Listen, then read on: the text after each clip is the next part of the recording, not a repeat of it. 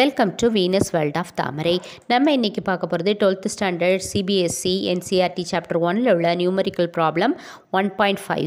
When a glass rod is rubbed with a silk cloth, charges appear on both. A similar phenomenon is observed with many bodies. Explain how it is consistent with the law of conservation of. So conservation of charge என்ன? Charges can be neither created nor destroyed. நான் இப்போ ஒரு class rod எடுத்துக்கிறேன்.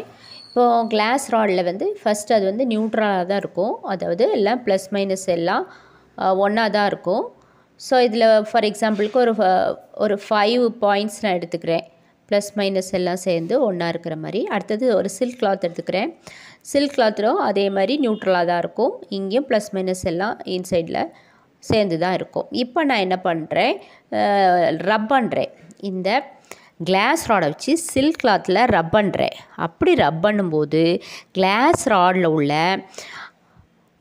Negative charges, அதாவது electrons வந்து silk கிளாத்துக்கு move ஆகும்.